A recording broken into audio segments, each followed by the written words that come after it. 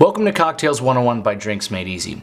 Today we're taking a look at an awesome tiki classic that a lot of people seem to think is too difficult to make at home if you make all of your own ingredients, which is true, but you can get the same ingredients in the store to make it very simple for yourself or for parties.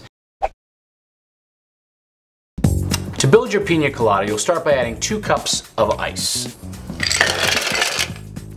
Next, you'll add 4 ounces of coconut cream.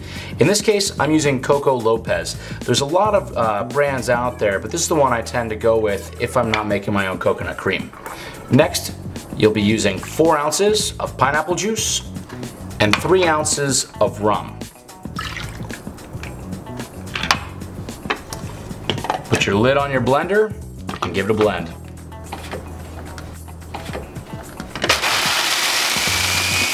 Into your hurricane glass, pour your blended Pina Colada.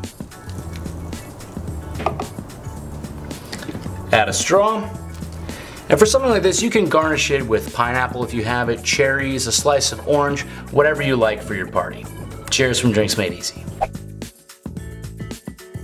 Thanks so much for watching, and please remember to always drink responsibly because everybody likes to make friends, but no one likes to make them in a prison shower.